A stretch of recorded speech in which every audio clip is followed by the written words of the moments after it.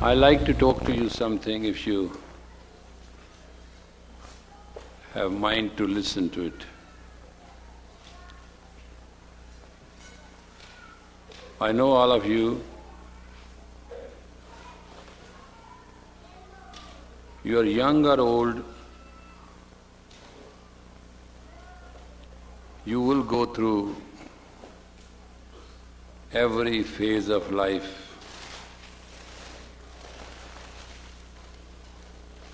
With all the energy you have, there will certain things which will happen to you.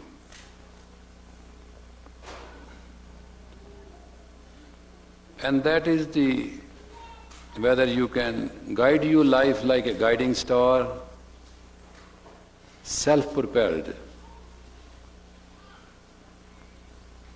And I definitely know that each human being who is alive wants to have control.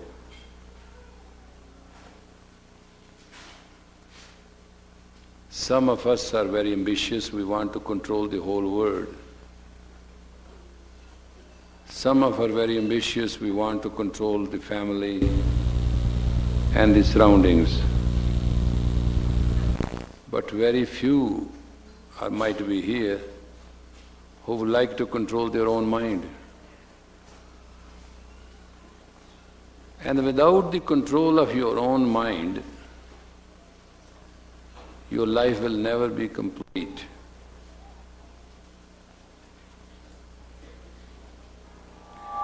I'm not very worried whether you are very spiritual or you are not.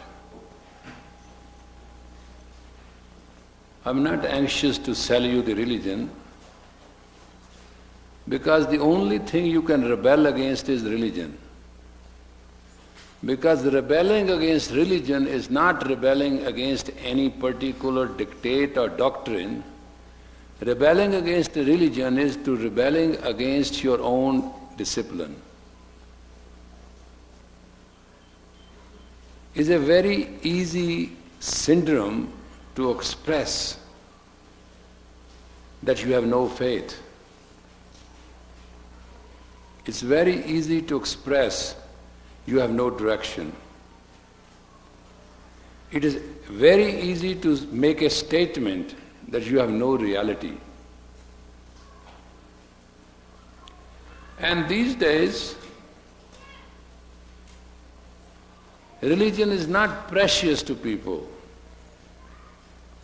because self-discipline is not precious to people.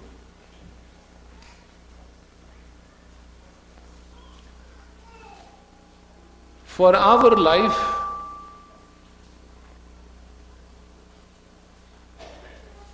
what we get out of a religion, what we get out of a reality of our life or our own discipline, we think it gives us nothing.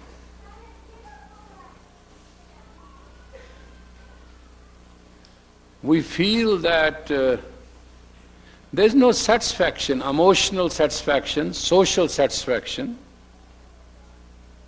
or personal satisfaction by following a religion.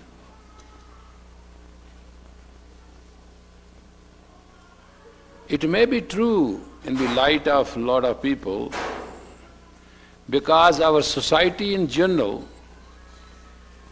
accept no religion. Our society in particular give no satisfaction for the religion. And people are very confused about religion. What is it?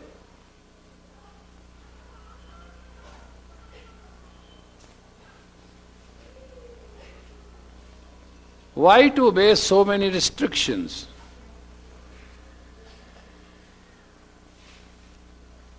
Why to follow certain laws? Why to respect somebody? How come somebody knows better than me?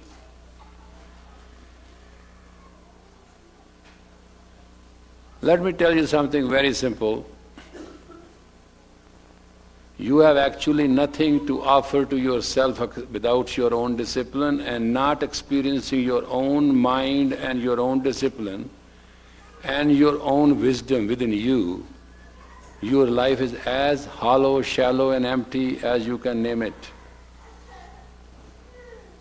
You are just a can.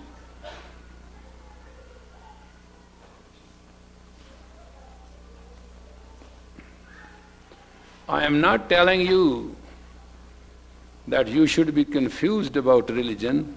I am honestly admitting today that I have the experience, including myself, that being a religious man, people are confused.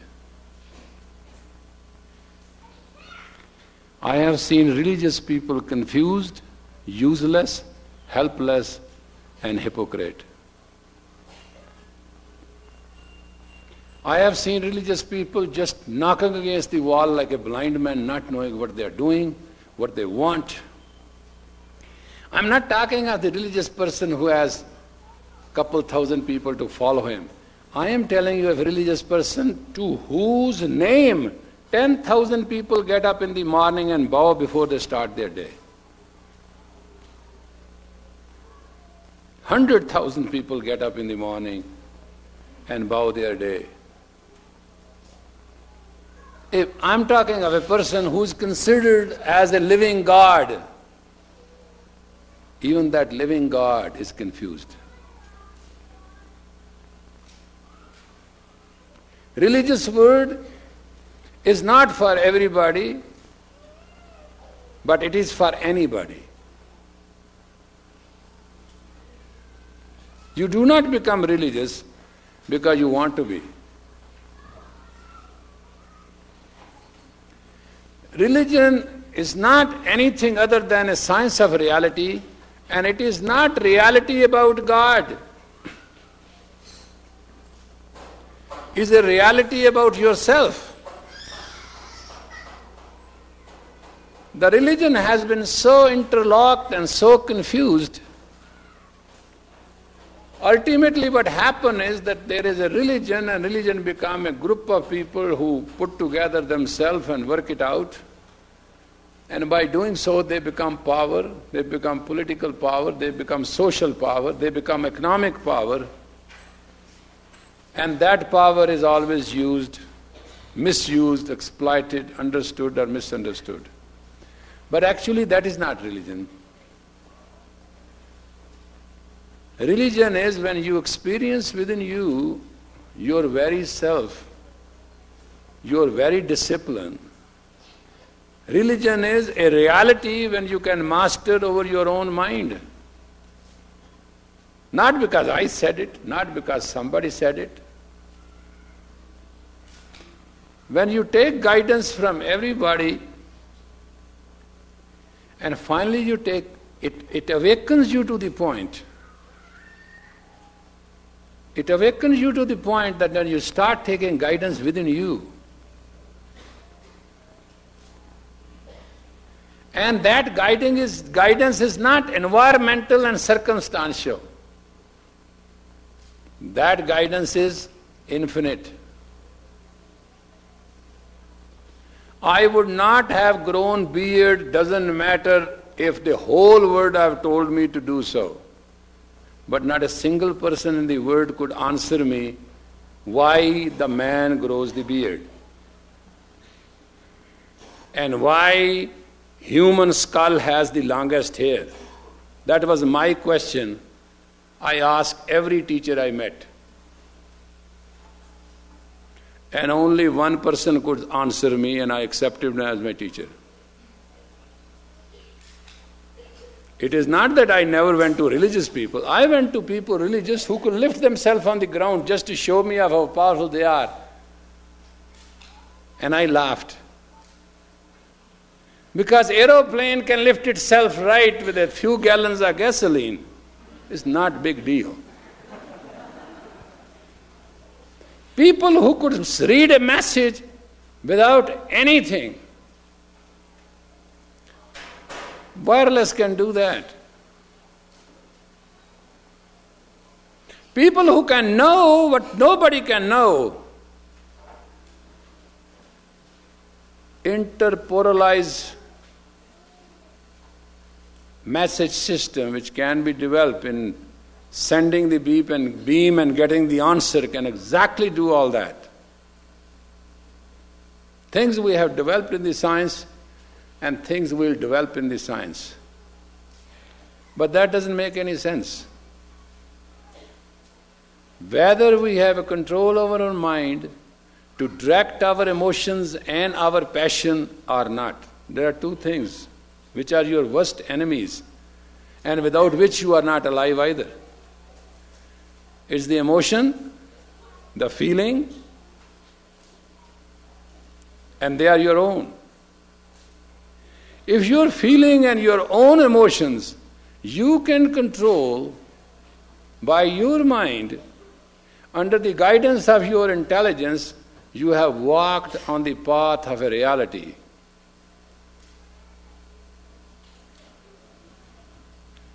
And if this path walking can reach you to a destination where you can understand with your own mind, your own consciousness, and that intelligence follows the consciousness, you have reached what is called in simple English God. You don't have to go to God. And that is the total challenge. You can see things through microscope. You can see things through telescope. You can predict things through horoscope.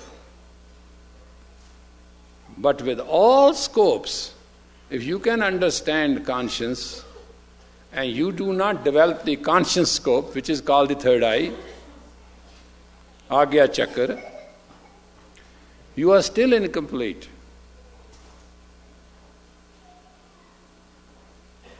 I'm not here challenging you who you are.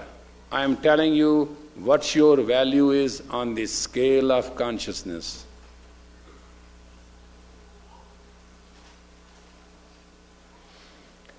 Therefore, in our heart we have a place for the words of the Guru. Guru has guided us, Sri Guru Granth has guided us to talk to the mind. That's the one place where mind is talked to. Identity of the mind is established as your own identity. And there are thousands and thousands of shabads which do talk to the mind. So when Guru talks to the mind and also answers the answers, there is some established identity which has to be looked into. After that, Sri Guru Granth tells you about consciousness. A state of a controlling level in which man can relate, on which a woman can relate, on which a human can relate. When all that is mixed together, you are on the road of prosperity. Otherwise, you are on the road of politics. Conflict is between prosperity and politics.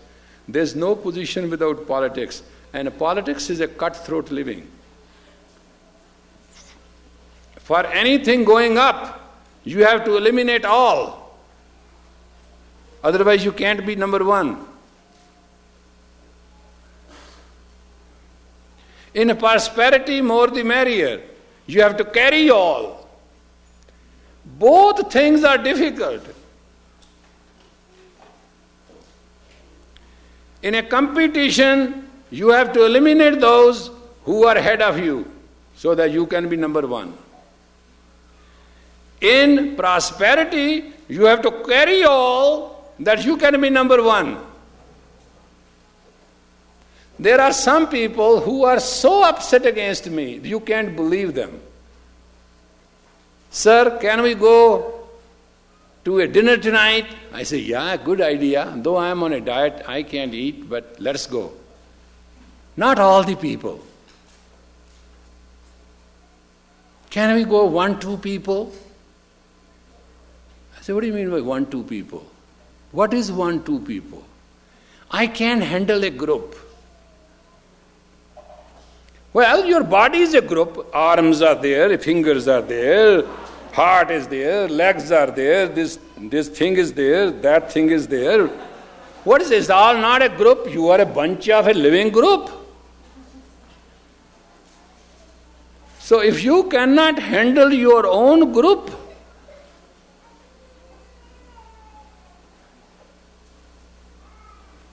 what is a group? No. Real thing is one-to-one.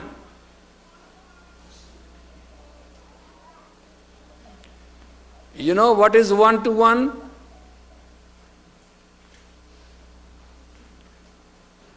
One-to-one is a very rare state in which consciousness only intermerges with the consciousness. Otherwise, everything in this world we live through is exploring. Nobody knows anybody. Nobody will ever know anybody. As you cannot know God, you cannot know another human being. All you can do is explore.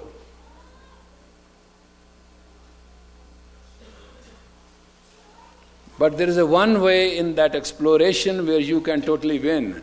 That is called surrender. Unfortunately, in America, it is very difficult to surrender because it is a sign of defeat. How can I give up my ego? Why should I listen to anybody? Well, when you take copper and nickel, put it together, you get out of it white brass. Understand? And then you burn the white brass, you can never split copper and nickel back again. It becomes one. That is called one-to-one basis. You all want one-to-one basis, but you are not willing to go through the heat of it. You know how crooked you are? You want to control each other on one-to-one basis. I control you, you control me. God knows who controls who. That is not one-to-one. One-to-one is when neither you exist nor I exist. The one exists. When two elements meets together, a third element is formed. That is called the one element. Two always make one. That's a law of nature. That's a law of God. Man and a woman meets to produce a child. That's the law of one. You and I meet to create one. One is a very special science on which the entire Sikh walk of life is based. It starts with Ik Aonkar, the one creator of this creation. But how to reach that one? By amalgamating the self. When I and you meet into one, then the one, the unknown one will live. Neither you will live, nor I will live.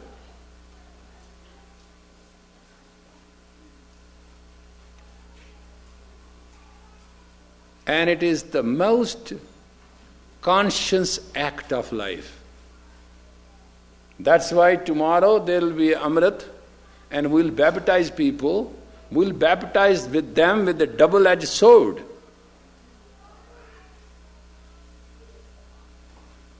What we are telling them, the sharp of life is towards the dark and towards the light. It is both ways the same. And you are the center of it. You are the theme of it.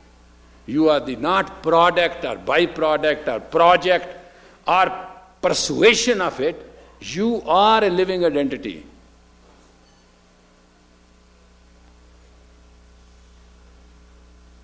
Hey, may I tell you something?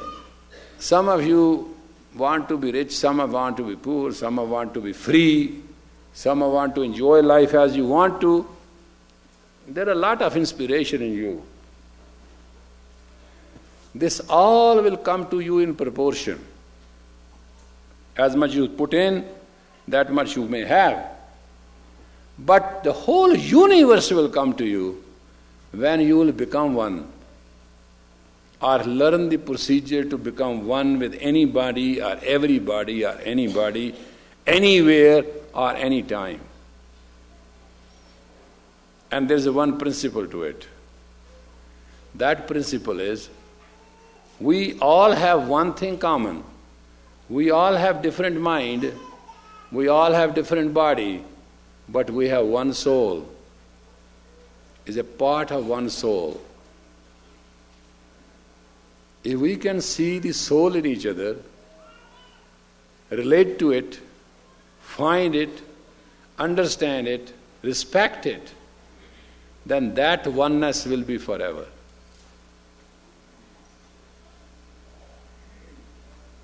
You have to learn to respect other creation. Bad and good, listen, I'm not sitting in judgment and I'm not asking to judge anybody.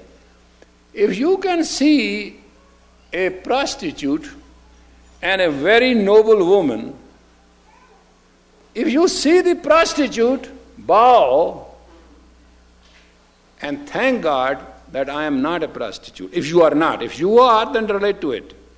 Then you have made the same as you are. If you find a noble woman, bow and be in gratitude. Thank God, at least you have seen somebody who's noble and you have acknowledged it. So each place gives you only one chance, and that is to thank. You do not have a chance not to thank.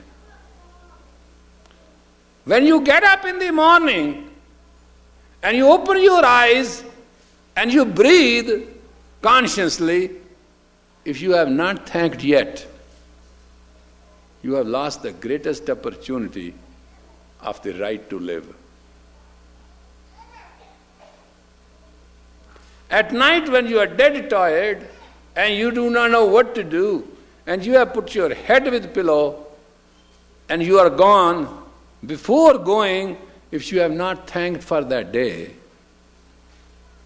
you have lost the opportunity to enjoy the night. Each state of mind we enter with gratitude. And that is God. That is experiencing God alive. That is knowing God now.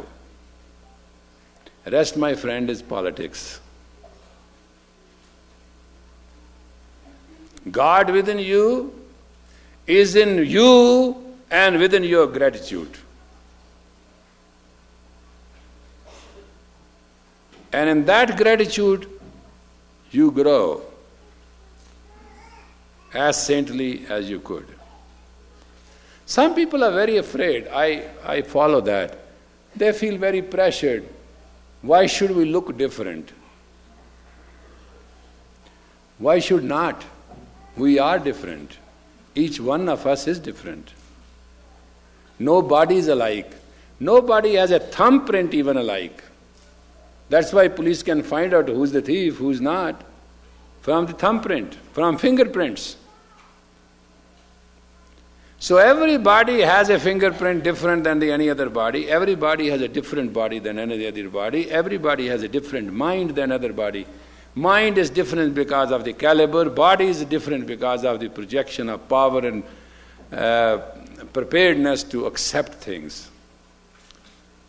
And I tell you today, your entire life is based on two things: body and mind, and Satnam, that's it.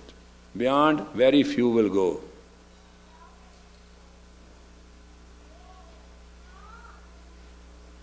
But you are one group of people who are supposed to be walking towards your own soul, about your own spirit, consciously. That's why I'm not reminding you of the body. I'm not giving you lecture how to be healthy. You can be as healthy as Samson. And mind-wise, you may have the mind of anybody you can name. But if you have not the light of soul shining around you, you shall be confused.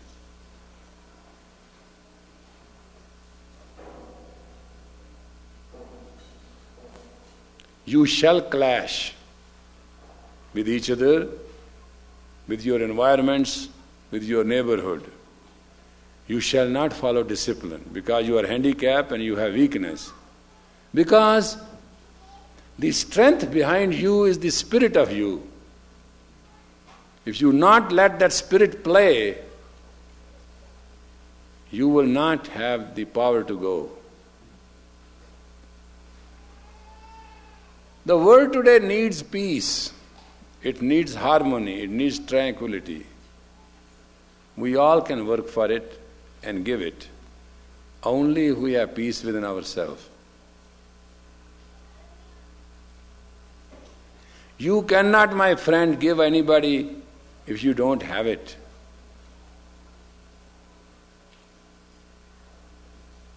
You cannot give anybody satisfaction if you don't have it. If there is a glass, this one, I got one here, suppose this glass has nothing in it, it can't give it anything. All it can give me is glasshood. But if this glass has a water in it, then this glass can give itself to me with water, which I can take. You understand this simple example? You all want to take everything. Remember this law. You cannot take until you do not give. If you do not know how to give, you will never be in a position to take. And if you do, let us see, there's a place, right? If you do not make some space and do not empty something, where you can put the other thing? The problem is you all get drowned because you take and take and take and you have no place, here you go. You don't have the capacity to take. First create the capacity to take, then take. And the law of capacity to take is first give. Because govern the world by the law. Law of vacuum is there is no vacuum. When you create the vacuum, things will come in. I tell you right now, if you ask, hey, who are you? I'm so-and-so. How are you doing? Fine. What's your age? 32. Are you single and married? No, I have a girlfriend. The whole interest is lost.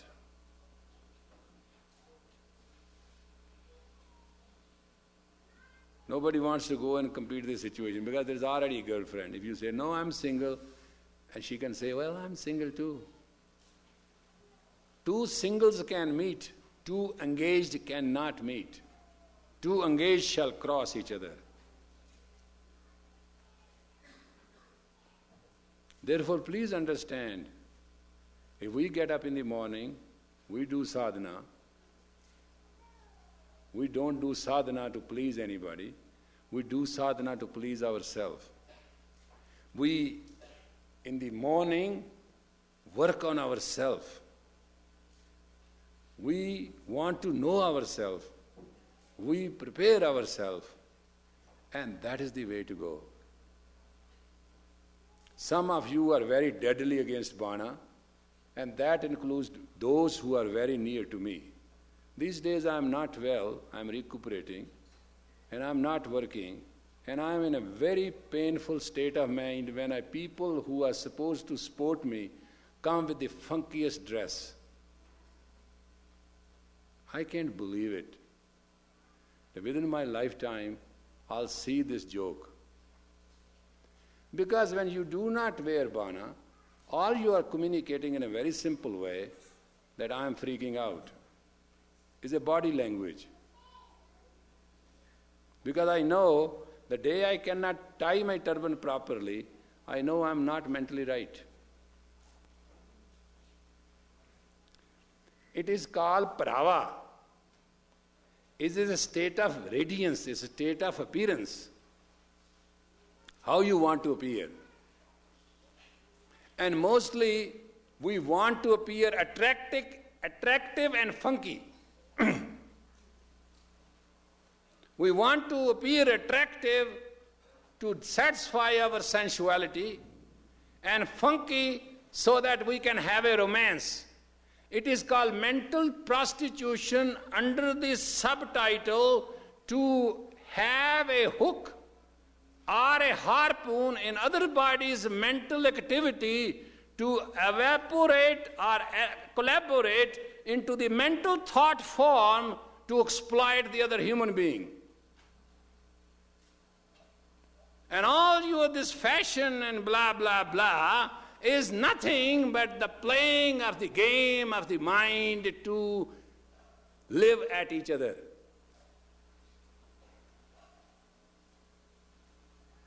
Don't misunderstand that I don't understand it. I have been telling you all these years, and I'll keep on telling you till my last day, this is the bad game you play.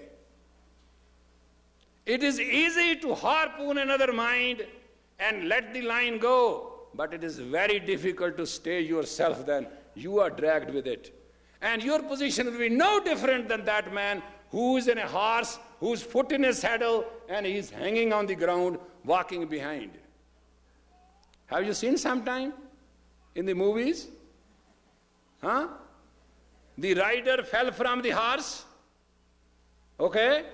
Not on the ground, but his one foot is in the... Very good. Then what happens? Huh? And how many of you can honestly now calculate yourself that you are just dragging? And that is what your pain of life is. You are not free. You want to write the whole universe, you want to control everybody, and you don't have a control on your own mind.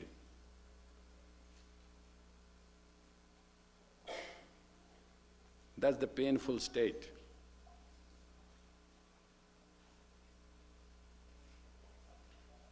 What we are going through now is the middle age crisis. When a girl or a boy is 9-year-old, it is middle age crisis. Between 18 years of life cycle, 9 years is middle age crisis. I have seen every woman has a very good excuse. Moment she becomes 36 to 45, you can't even deal with this creature.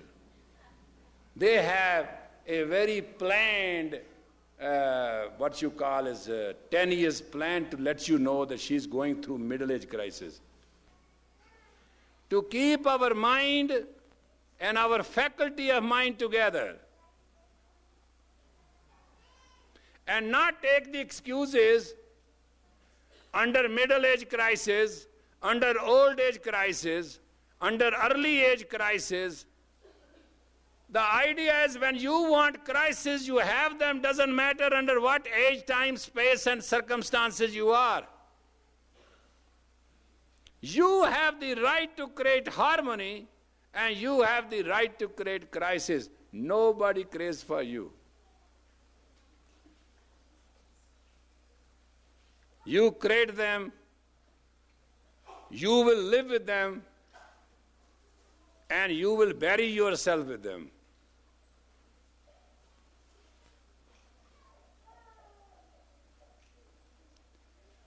Well, there is a one way to get out, and that is to grow and grow consciously.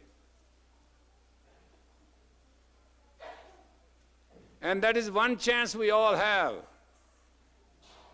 We have one chance to grow consciously and take the guidance.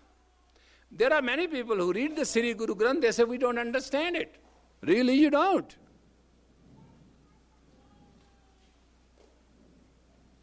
Because Sri Guru Granth does not tell you not to take ice cream.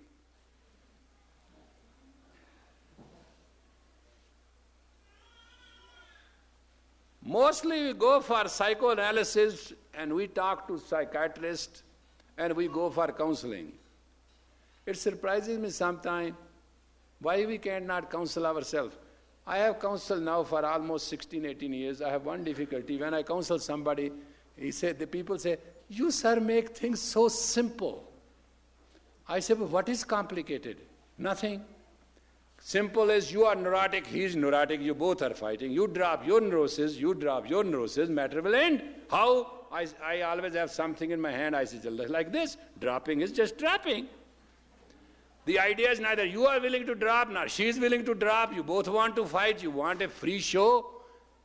And pay somebody money to learn how to fight that free show or not pay, that's all it's about.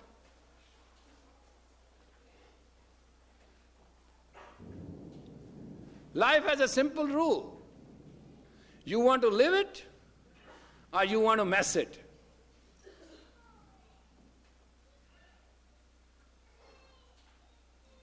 If you mess the life, you will miss the principle of life. I know these days you all want to be loved. You all want to love, you want to have somebody to love you, you want somebody to love you and you love somebody and you want to be engaged. But question is, do you have the capacity? Do you deserve? Do you know what love is? Or you are chasing your own, what you call as mental thought, mental state. Fantasy is kind of a practical joke. It exists.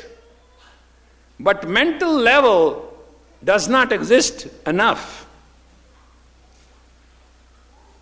One morning you get up, you feel very passionate, you want to do everything. Next morning you get up, you don't want to get up. Now who wants to be with you? Mr. Yo-Yo?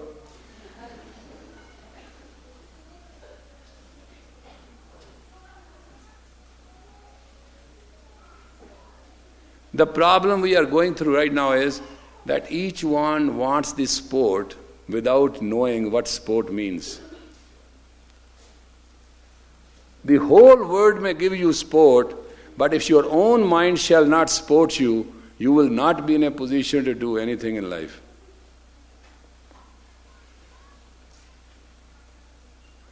And mind cannot be controlled, your own mind cannot be controlled and guided and give you the sport until it is brought to a discipline. That word which brings mind to a discipline to support you is called mantra. Mantra, to bring discipline to the mind.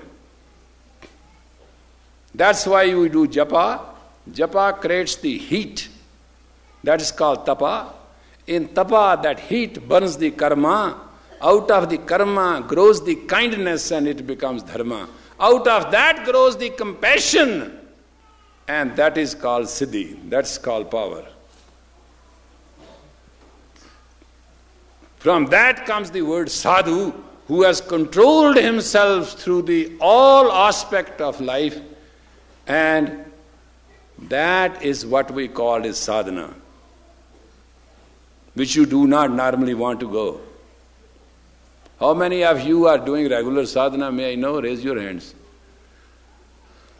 Cheat on it, doesn't matter, you lie anyway, just show better hands. Give big number, come on. Shame on you.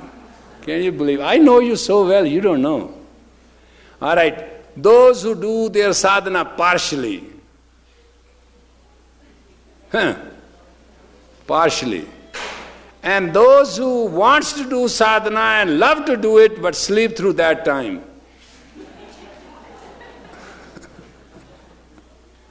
I thought on this issue you all can raise your hand. Well, we have one kriya to do. After that, we'll be free for the day. And that will be my gift to you, okay?